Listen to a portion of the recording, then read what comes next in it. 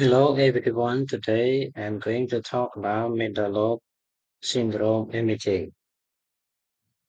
Definition: chronic or recurrent non-obstructive middle lobe atelectasis or consolidation. Identified on serial imaging, right middle lobe prone to atelectasis and end-stage disease. Longer, narrower bronchus, acute takeoff from bronchus intermedius. Rhinial bronchus surrounded by lymph node,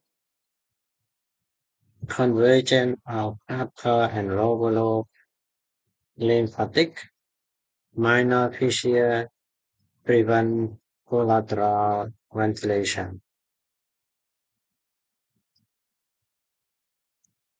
Clinical presentation, most common signs symptom, frequent incident finding in asymptomatic patient image or other region, chronic cough, hemoptysis, recurrent pulmonary infection.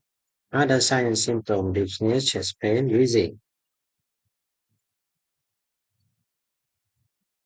Demographic can be happen any age, depend on etiology, predominant female. Etiology, chronic inflammatory process, with lung destruction and fibrosis. Complete phasia, prevent collateral ventilation, impair clearing of secretion, plus minor bronchial compression by adjacent enlarged lymph node, reported association, tuberculosis, and atypical mycobacterial infection, fungal infection, sarcoidosis, cystic fibrosis, asthma, allergic bronchopulmonary aspergillosis. Top differential diagnosis: bacterial pneumonia, pectus excavatum deformity. Best diagnostic clue: chronic medullopathosis or opacification. Location: most common middle lobe followed by lingula. In radiograph, middle lobe syndrome diagnosis implies serial chest radiography that show persistent or recurrent right middle lobe involvement. Focal opacity obscuring right half border. Wedge-shaped opacity on lateral chest radiography, sharply marginated by major and minor fissure, plus or minus gram. Shifting of fissure related to atelectasis, area identification of etiology. This lateral chain radiograph show complete middle lobe opacification with approximation of the fissure. Cyan solid arrow indicative of atelectasis. PH radiograph show right middle of atelectasis, cyan solid arrow indicative that produce obscuration of the right cardiac border. Lateral radiograph show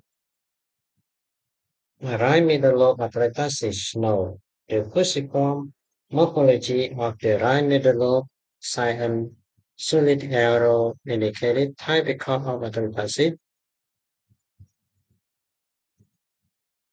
as opposed to preservation of the normal middle lobe morphology characteristic of consolidation.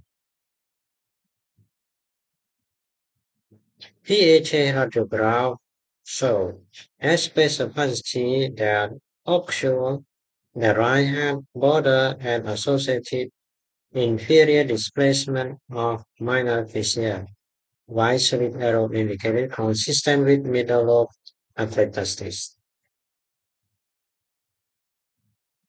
Lateral check show a middle opacity that is sharply outlined by an inferiorly displaced minor fissure, while solid arrow indicated, and an anteriorly displaced major fissure, while open arrow indicated.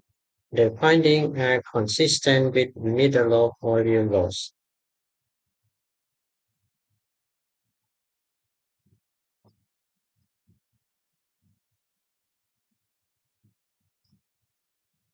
PHS radiographs show focal opacification of the right middle lobe and obturation of the upper right hand border, like solid arrow indicated.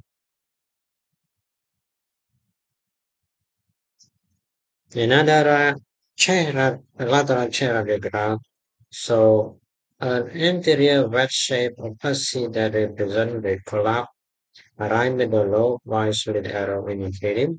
The patient initially refused treatment. PH radiograph show focal opacity of the right medulla. The patient now complained of hemoptysis. Lateral radiograph of a patient saw wedge-shaped atelectasis of the right middle. The final diagnosis was right middle syndrome. CT finding: obstruction, atelectasis, endoluminal, extrinsic or mixed.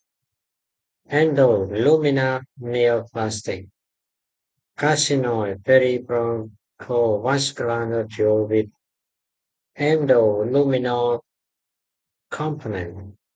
Lung cancer nodule or mass may be occurred by post-obstructive pneumonitis, endobronchial metastasis, colon, renal, breast, melanoma, etc.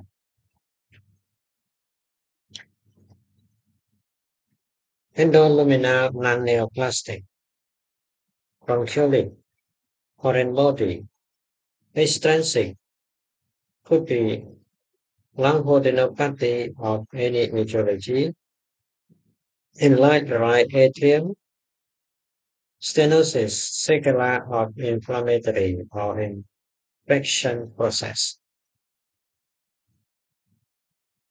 non-obstructive, indolent infection, non-tuberculous mycobacterial infection, chronic pseudomonas infection, asthma, pure athletasis, smaller, less mature area, or prone to collapse, mixed, inflammatory, sarcoidosis, pneumoconiosis, similar to sarcoidosis. Other finding of sarcoidosis or Kolpoka,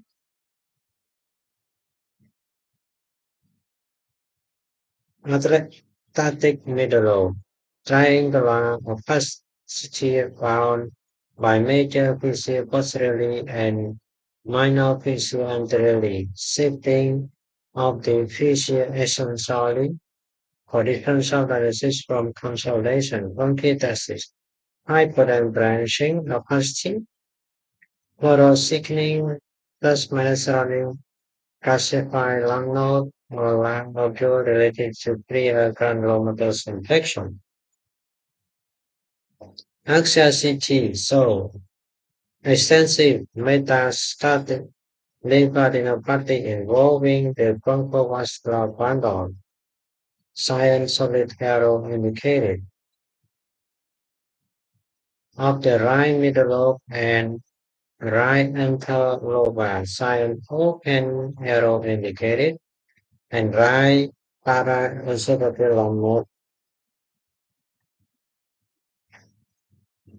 station, cyan curve arrow indicated.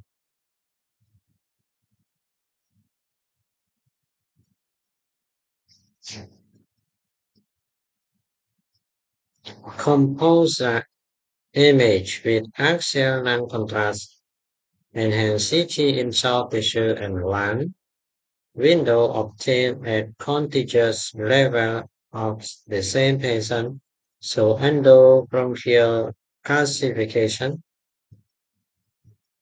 consistent with bronchiolite, silent solid arrow indicated, and obstructive middle lobe metastasis, silent curve arrow indicated.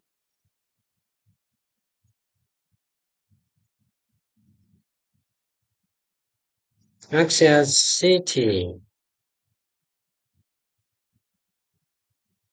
contrast enhanced CT, so middle lobe metastasis with internal fluid attenuation, branching opacity consistent stand with endoluminal mucus plug,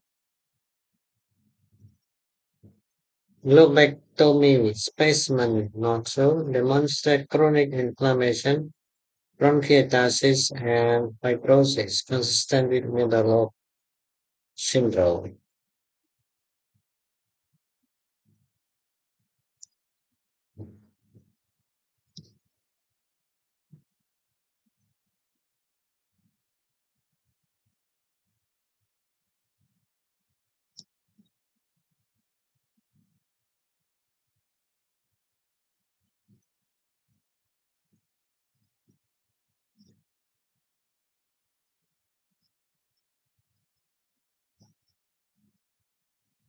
Axial contraction NCT show a soft tissue mass, wide slit arrow indicated, that compress the right middle lobe bronchus, wide curved arrow indicated. The final diagnosis was carcinoid tumor causing chronic right middle lobe plaque.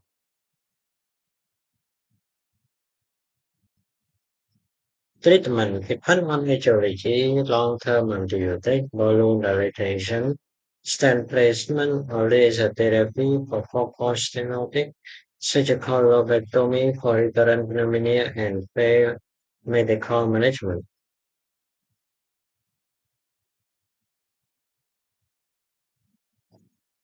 Thank you.